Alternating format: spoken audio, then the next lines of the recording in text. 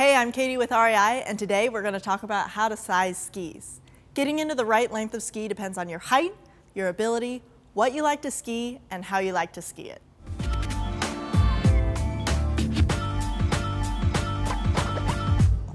So first off, height. Generally speaking, you want the tips of your skis, when they're upright and standing on the ground, to be between your chin and the top of your head.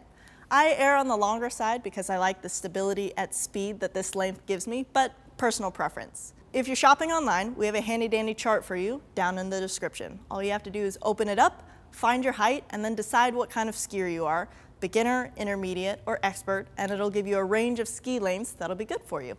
Additional considerations beyond height start with weight. If you're smaller, a shorter ski will be easier to turn. If you have a larger frame, a longer ski will work better for you. Some manufacturers have recommendations based on weight in addition to height, and you can always check those out by looking at the specs on whatever gear you're looking at. Next up, we have style. If you really love those short, quick slalom turns, shorter skis or skis with a shorter turn radius will work better for you.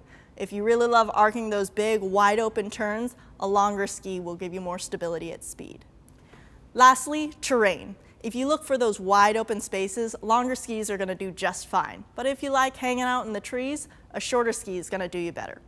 That's all we have for you today. As always, if you have questions, come ask the experts at your local REI, and we have a ton of good ski videos for you to check out right here. Till then, we'll see you next time.